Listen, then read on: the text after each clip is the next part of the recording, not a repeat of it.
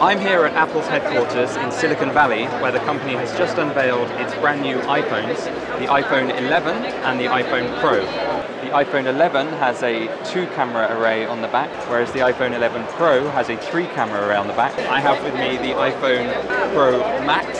Just looking at it, you might not notice anything significantly different. But once you turn it around, you'll see it's got this brand new 3-camera array. And what that means is that the iPhone has a much more powerful camera that you can do a lot more with. So the new iPhones allow you to take much better low light photos, so photos taken indoors or at night or in the evening will be much brighter, much more colourful.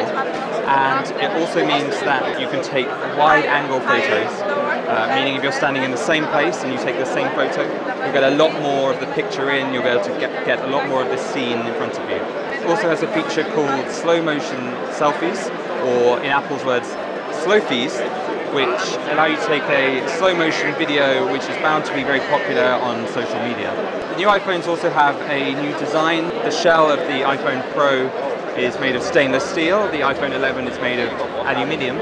Inside they boast much improved battery life. The iPhone Pro has 4 to 5 hours more than last year's iPhone XS.